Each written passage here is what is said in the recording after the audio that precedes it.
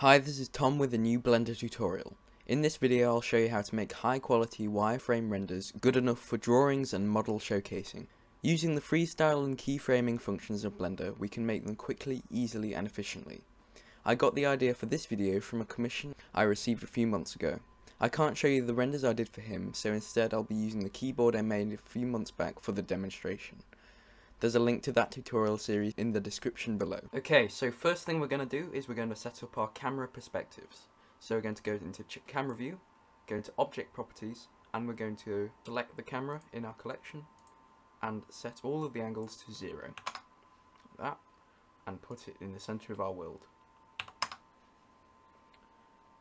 And this is going to give us a top-down view of my model, which is a keyboard, but yours will be different.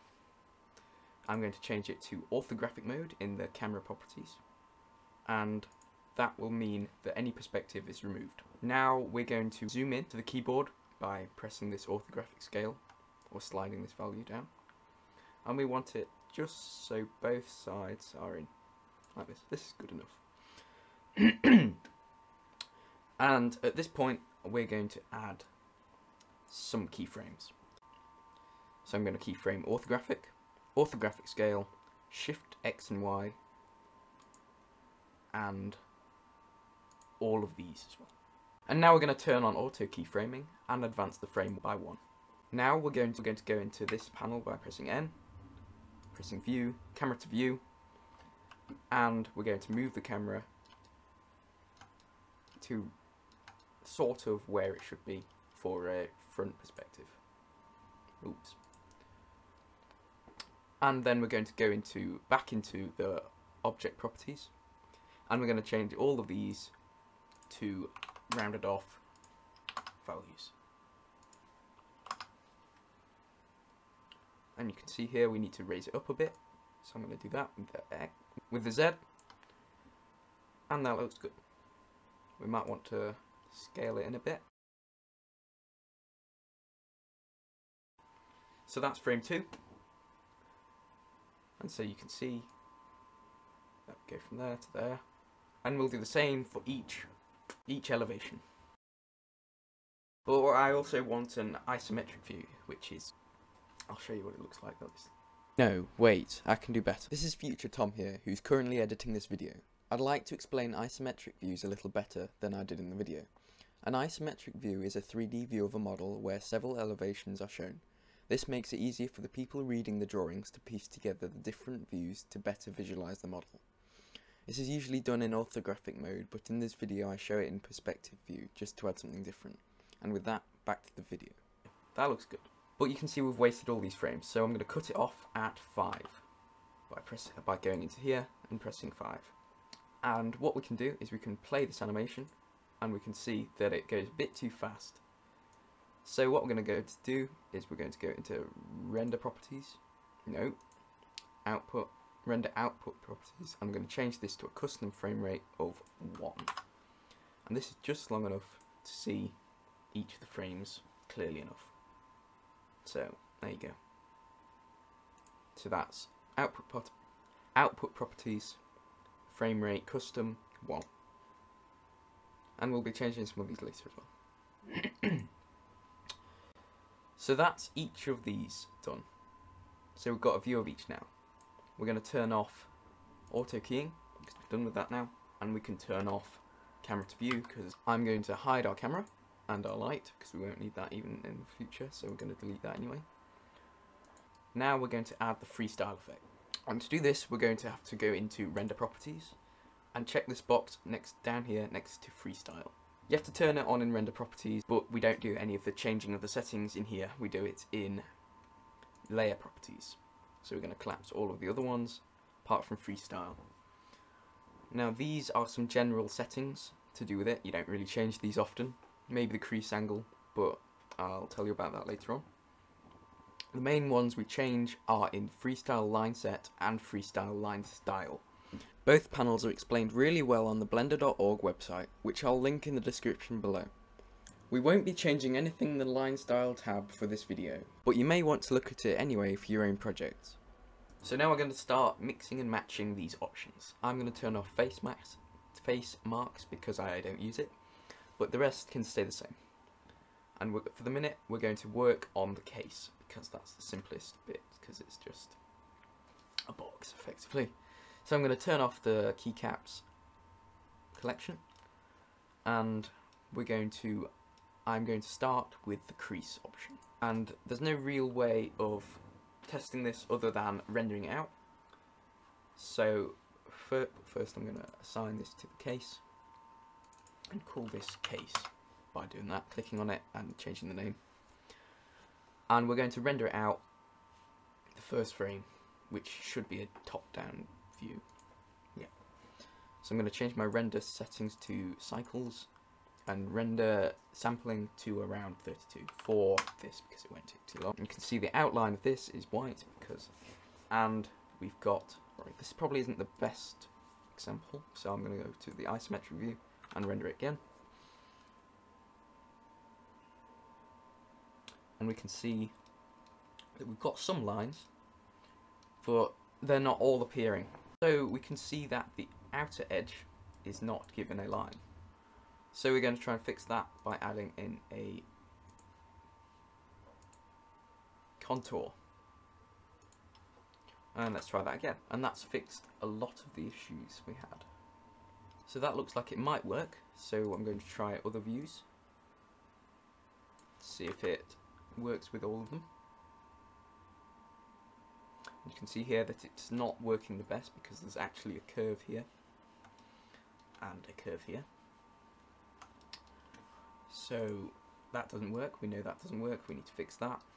And as far as I know, this can only really be fixed with the edge mark option, which is probably the most powerful one, because it allows you to specify exactly which lines you want to be given a edge or line. And the way you do that, you press Control E, mark freestyle edge, and it gives it these green lines, which is nice. And I'm going to do that to each of these. Ooh. Now I've decided to mark the contour as well, so I can remove that later on. And we're going to mark those as freestyle edges. And that looks like it will work. So contour off, because we've made the outer edges have lines. And let's do a quick, that looks good. And in isometric view, that works alright. So that's worked for the case. We've done the case. Now it's time to work on the keycaps. These are much harder because there's so many. And they've got lots of vertices and all that. So let's work on that. We're going to add a new line set, call it caps. And we're going to give it a collection and caps. Now we're going to use the silhouette and the edge marks for these. Because if I'll show you the silhouette, we can see that we've got the general outline, but we can't see, so there's meant to be lines here. There's meant to be defining lines of the keycaps. So we're going to add those in, which would take an absolute age if we had to go to each one and manually add the line. Because you'd have to go into these, select these, all of them, for every single one. But we can speed it up by, so I'm going to select any objects which are the same, and you want to be the same. And you can see I've selected this N1. I'm going to press Ctrl L to link object data. This means that when I select this edge, it selects them on all of these. So now we can just go into here, select these, and then mark that edge. So now we can see that this top row will hopefully, and that looks good. You can see we're missing just a bit there, so we're going to add a bit more. But otherwise, these top row looks great. This top row looks great. And we can select any one of these, and it will affect all of them. So now I'm going to do that for the rest of the caps. Unfortunately, these big ones, and these, no, these are the same. So these ones here, which are specialty, you'll have to do manually. But these ones, these ones, these ones, these ones, they're all of the same type, depending on which one. So I'm going to do that now. I'll speed that up for you.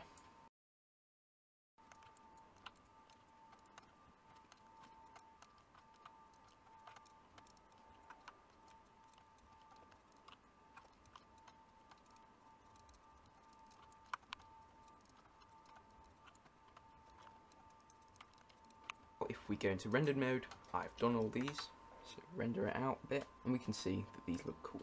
These are done, with a bit of artifacting every now and again, but we can fix that in post. So now we're going to bring back the case and see what they look. And this looked great, but as we can see in...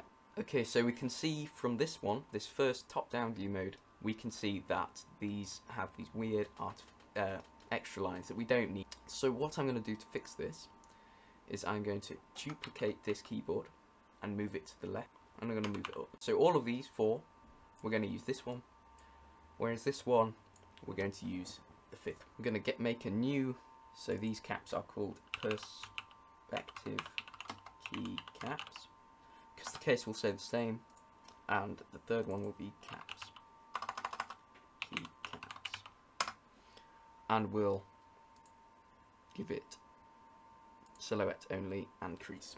No, not crease, in fact, we don't even need crease. And we'll select, we're going to move these to a new collection, these keycaps only, by pressing M, new collection, normal keycaps. And that's that done. So we're going to select this collection, normal keycaps,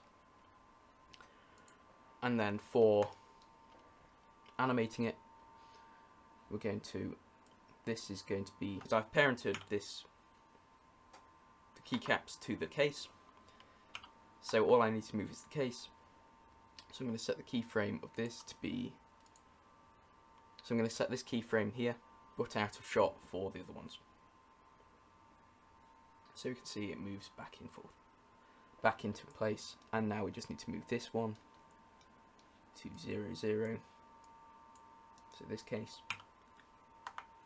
to 0, 0, and align it slightly. That's good enough. So we'll set this keyframe, and then at 4 we want to move it. At 4 we want it to be the same place, and then at 5 we want to. So that's good. So what we've done there is we've given, because perspective and orthographic views have so different requirements for what's being visible, we've given them 2 models.